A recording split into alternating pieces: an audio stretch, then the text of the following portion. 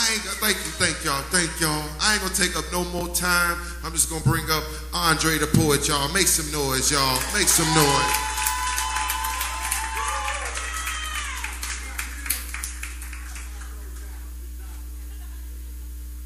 Nashville, not just country. God bless you. Give yourself a hand real quick.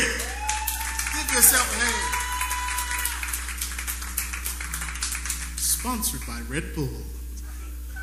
Look, y'all. Quick little story. I was cutting my little boy's hair. He's 6. Just lost his front teeth. And he said, just feeling himself.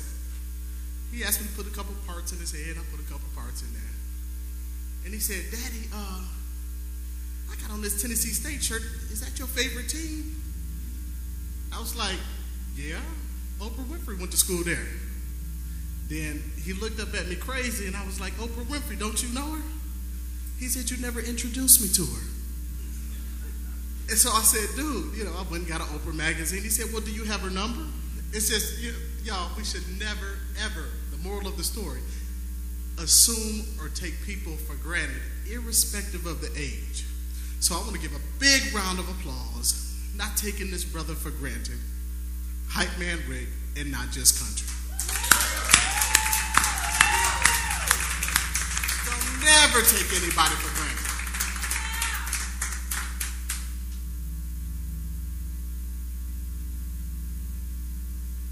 My son called me and asked for some tips on how to deal with a woman. And God kind of brought this poem to me, and it's called Thank You. Thank you.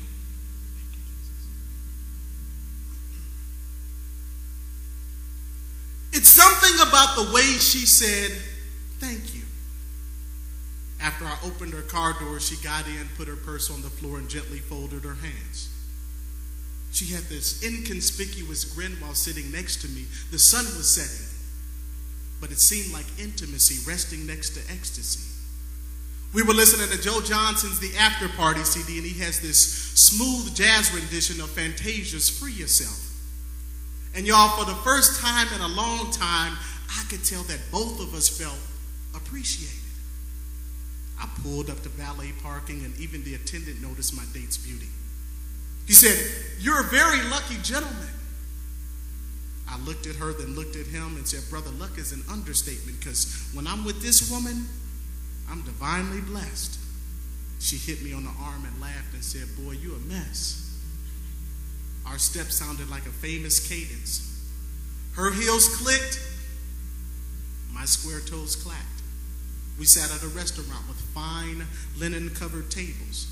And not at all did I fall into that stale male monologue. I mean, we had dialogue to die for. Book sense seamlessly integrated with mother wit sense. I mean, we went from current events to the Cosby Show. I said, yo, you remember when Theo came down the stairs in that cool brim? And Claire and Cliff and all the other kids were serenading their parents for their anniversary? Simultaneously, we shouted the part that Rudy sang, baby. I said, lady, I could do this for a lifetime. Your gaze amazes me. Before you know it, time evaporated. The ride home was oh so subtle. We laid our tired bodies on a sofa stitched in microfiber.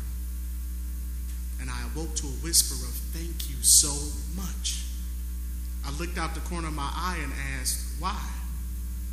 She said, because when I put my head on your shoulder, you didn't even hesitate to hold me. And not one time during the evening did you ever try to disrobe me. And I simply wanted to say, thank you.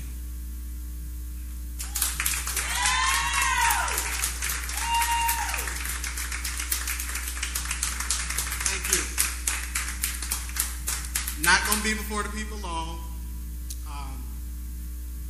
I believe chivalry is alive and well.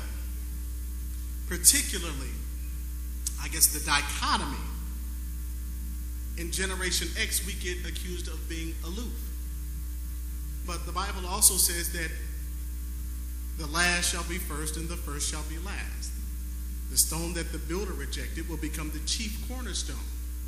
So we have this generation of folk who've been marginalized, who actually really have a heart to open up a woman's door, to say, yes, ma'am, no, ma'am, thank you, please, appreciate you. And so this last little piece is entitled, The Type of Woman. The Type of Woman.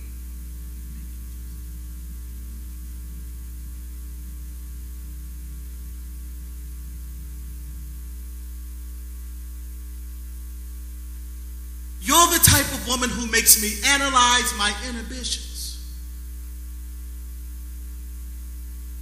The type of sister who makes me find time to listen.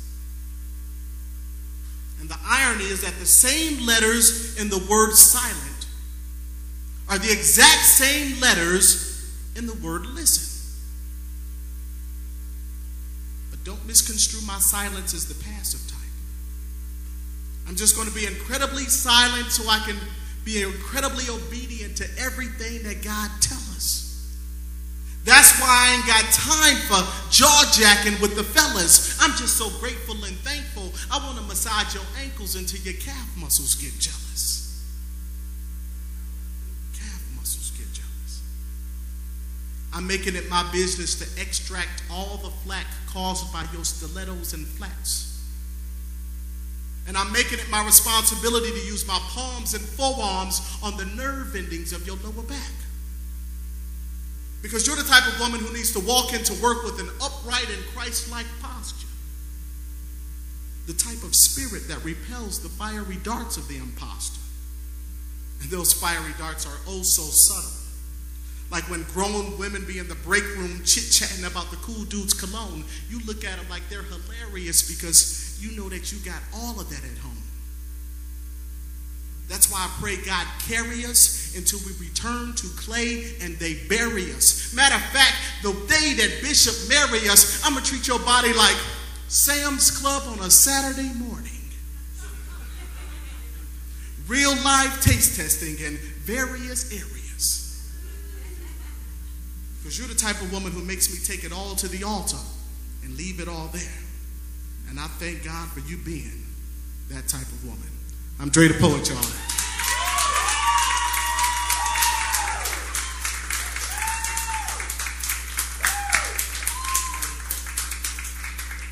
Very, very, very good. Give it up one more time, y'all. Man, you doing all right? Doing all right. Man, I'm glad you made it and everything. Looking fresh, and I want to know how long you been doing this. You know, I've been writing, doing poetry probably for I don't want to date myself, but since I was 12, so it's a lot of years. So now, is your kid inspiration? I heard you talking about your kid. You got any poems that you do about him, or any song, anyone that? Well, I don't know if it's so much poems, but just God teaches me through them in real life. Right. I mean, when I said don't take things for granted, time literally flies. I mean, there's this African proverb in Baptist Hospital that reads, don't forget the older generation because they've come a long way. Don't forget the younger generation because they got a long way to go, but don't forget them folk in the middle because they doing all the work. 5 years later, we had Opry Mills. I'm trying to get him some shoes that lace up, trying to teach him how to tie his shoes. Well, we didn't see any that we liked, and I looked down and said, look, little Dre, I got on some Velcro shoes too. And he looked up at me and didn't bat an eye and said, Daddy, you can't tie either? So time flies, and God writes through so many different vehicles. It's not even funny. Right. Well, man, tell the people where they can find out, how to get in touch with you and hear more about you. More information, you can go to myspace.com / or backslash or slash. I don't know which is the technical. I'd like to say / Dre the Poet, and it's DRETHEPOET. There it is. Yep. Give it up one more time for Andre the Poet, y'all. Thank y'all. Thanks, Khalil. God bless. Yeah. I like that guy. We've had him, before on a season. That he comes through really, really cool. I'm glad y'all feeling that.